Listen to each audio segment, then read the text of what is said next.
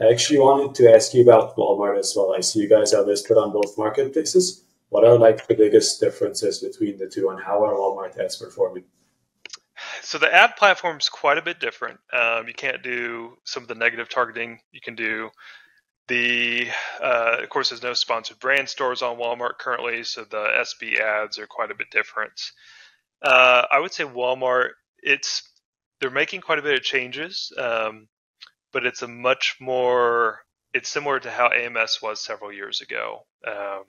And then as far as targeting and just things you can do, there's a lot of opportunity for Walmart. It's obviously not as big of a marketplace, but a lot of the CPCs are cheaper to where you might be able to get 5, 10, 20% of your Amazon sales volume just on Walmart.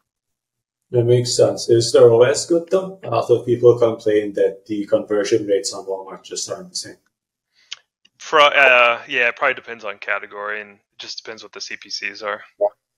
And what does it cost, like in comparison to Amazon? I've seen anywhere from 20 to 50% cheaper. That's But good. like you may, I mean, sometimes it can be a wash though if the conversion rate is lower.